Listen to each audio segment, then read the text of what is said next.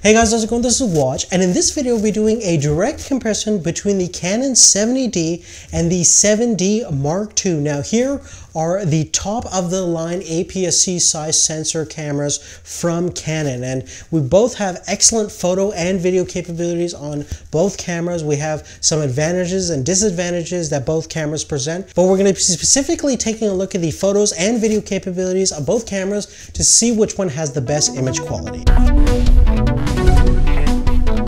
Now, in terms of the overall physical dimensions and footprint of both these cameras, they're both pretty much identical in terms of those factors. The 7D Mark II weighs a little bit more than the 70D, about 820 grams versus 755 grams, but it's also made out of a weather-sealed magnesium alloy construction that's both dust and water resistant. The 70D is made of polycarbonate plastics, but it's pretty durable. It's rated for about 100,000 shutter actuations versus about 200,000 shutter actuations on the 7D Mark II. You also do have to consider that there is a little bit of a price difference between these two cameras, and one thing you are certainly paying for on the 7D Mark II is that premium build quality. Now, in terms of sensors, both cameras are pretty much identical in terms of specifications. They're both APS-C crop sensors that have the same exact resolution of 20.2 megapixels, and even though they might have the exact same imaging sensor, everything else about the cameras are quite different.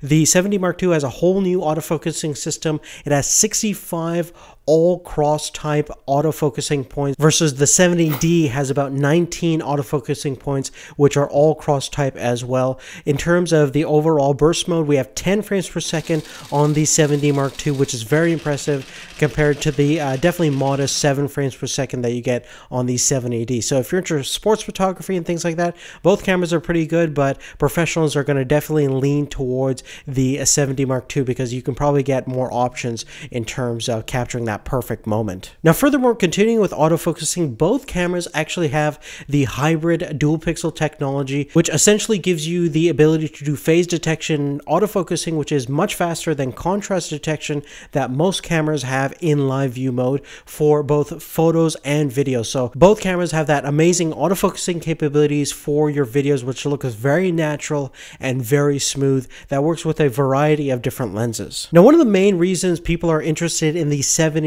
compared to the lower tier level cameras is because of its fully articulating touchscreen and its overall full-size DSLR body, and that's one of the reasons why I use it particularly for video. And if you're a videographer, this is really an essential tool if you don't have an external monitor. And the factor is that you definitely get more options available to you when you have that articulating screen, and having it touchscreen based also makes everything a little bit more convenient as well. Now, you see that the 7D Mark II does not have an articulating screen. It is fixed, and one of the main reasons why they do that is because the 70 is really designed for sports and nature photographers out there, and they really want the most rugged and durable kind of camera that Canon can build. And Canon may be thinking that having an articulating screen may kind of take away from some of those factors. Now, the 7D Mark II has 100% coverage on its viewfinder versus the 70D only has 98% coverage. Additionally, in terms of media storage, we do also have dual card slots on the 7D Mark II,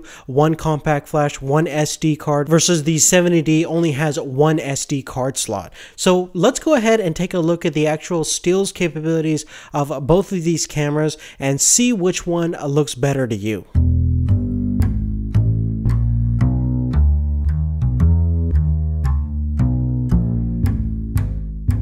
Now, from a clarity standpoint, I don't think the 7D Mark II offers anything new in terms of color rendition, dynamic range, and overall clarity in terms of the stills capabilities of the 70D. So therefore, if you're going for pure image quality, both these cameras are pretty much identical in terms of those factors. Now, looking at the low light performance, it is a different story. Because we have a new Digic 6 processor compared to the Digic 5 processor that's in the 70D, if you're shooting JPEG on a high ISO settings, you do notice that the 7D Mark II delivers a lot cleaner looking image that is a little bit better in terms of maintaining detail as well. In fact, I think at ISO 6400, the 7D Mark II is certainly usable for pretty much most applications out there, versus ISO 3200 is kind of within that range on the 70D. Now, from a video standpoint, the only addition that the 7D Mark II offers over the 70D is the factor of a full 1080p recording at 60 frames per second, and the 70D can only offer that kind of frame rate at 720p options. In terms of recording formats, we do have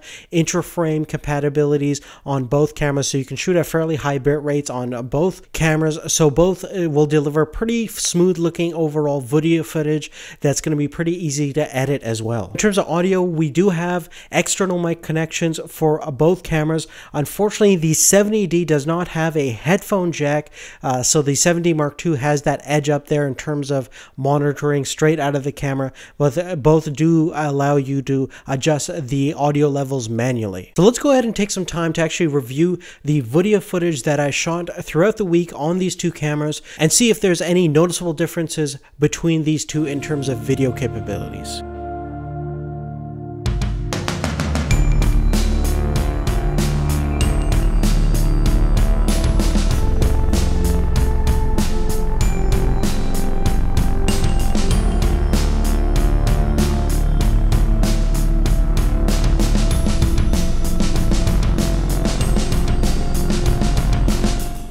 Now, if you take a look at the video, you'll notice that we find kind of the same result as we did from the photos. Pretty much identical in terms of all aspects of image quality, and no real advantage in terms of actual image quality differences between these two cameras. So if you're really looking for video functionality purely and you don't really need that 60 frames per second in 1080p, I definitely really do like the aspect of the 70D. Unfortunately, it does not have the headphone jack, which is definitely unfortunate, but I would definitely trade that headphone jack for that articulating screen.